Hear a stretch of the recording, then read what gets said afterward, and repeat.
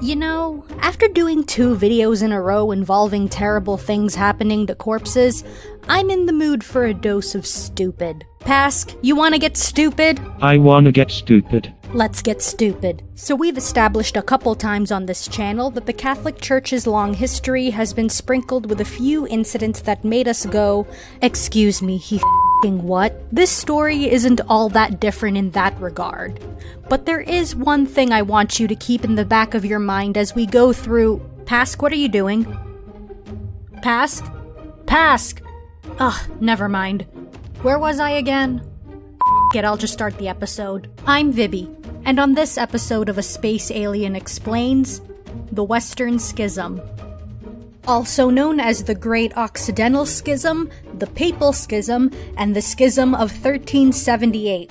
This event has spawned as many alternate names as it did simultaneous ruling popes. We just got popes falling out of the sky today, mixed in with some grade A petty bull. After the death of Pope Gregory XI in 1378, it was time for someone else to take his place in the Iron Pope chair. The populace demanded a Roman pope be elected, but when no qualified Roman candidate presented himself, the cardinals ended up choosing a Neapolitan. And when I say Neapolitan, I mean he's from Naples. They did not put a pope hat on a tub of ice cream. On April 8th of 1378, the Archbishop of Bari, Bartolomeo Prignano, was elected the pope, and he decided to take the name Urban VI. Urban was actually pretty respected during his time as bishop and as an administrator at the papal chancery. But as pope, he suddenly became a massive douche. He was suspicious, reformist, and prone to violent temperamental outbursts. The Roman populace already didn't like him because he was Neapolitan, and now his chancellors were deciding they didn't like him too much either. Not because he was Neapolitan, but because he was being a just to clarify. A majority of the chancellors decided they had enough working for this so they packed up and left. On September 20th of the same year, they elected Robert of Geneva, also as pope. Robert took the name Clement VII and set up a papal court in Avignon. So the second election ended up raising a lot of hell. There had actually been anti-popes like Clement VII before, but those previous anti-popes were created by rival factions who pretty much had no power. This was different. In this case, the same exact group of church leaders created the Pope and anti-pope, which is why it turned into such a shit show. Europe was split in half. Secular leaders had to choose which claimant they would recognize as the one true pope. The divisions were looking kinda like this. The kingdoms of Scotland, France, Naples, Cyprus, Castile, and Aragon threw their support behind the Pope of Avignon. England, Denmark, Sweden, Poland, and Hungary supported the Pope of Rome. Meanwhile, Portugal and the Holy Roman Empire were stuck in the revolving door and didn't know where to get out. Even after the deaths of the Pope and anti-pope, they still kept 2 separate papal courts.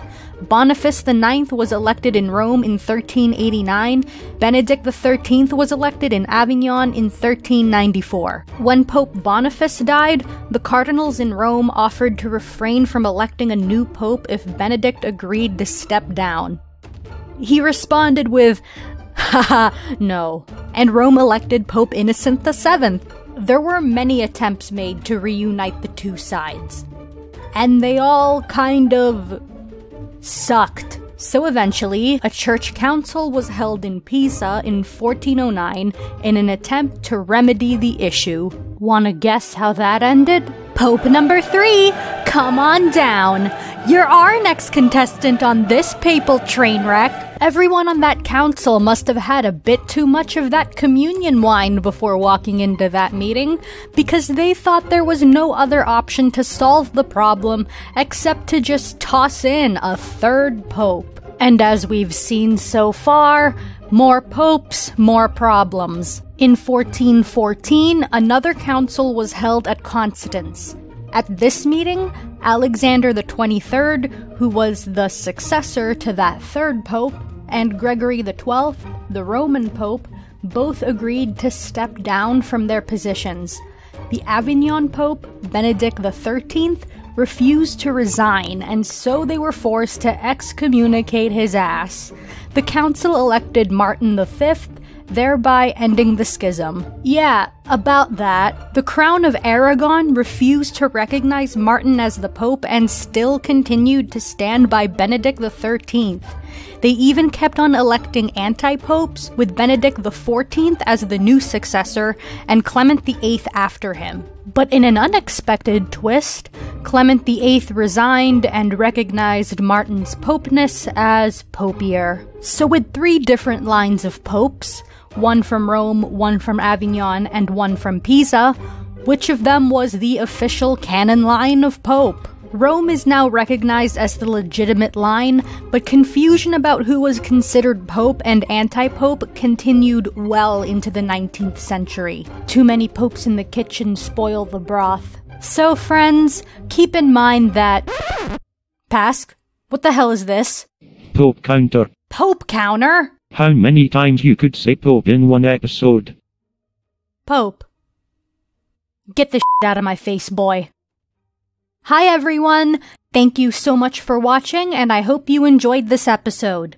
This week's featured Vibisona is by Gabe96504-399 on Twitter. Link to the artist page is in the description. If you'd like to try your hand at creating your own Vibisona, use the hashtag on the screen and you could get featured. While we're here, here's some comments from the last video. If you enjoyed this episode, please be sure to drop a like and hit that subscribe button if you want to see more content like this. If you're interested in supporting the channel, I have art commissions and a Ko-Fi page available. Buy me a coffee through there and I'll make you a little sketch as a way of saying thanks. Links to all that, as well as links to my social media, are in the description. Thank you so much again for watching, and I'll see you real soon.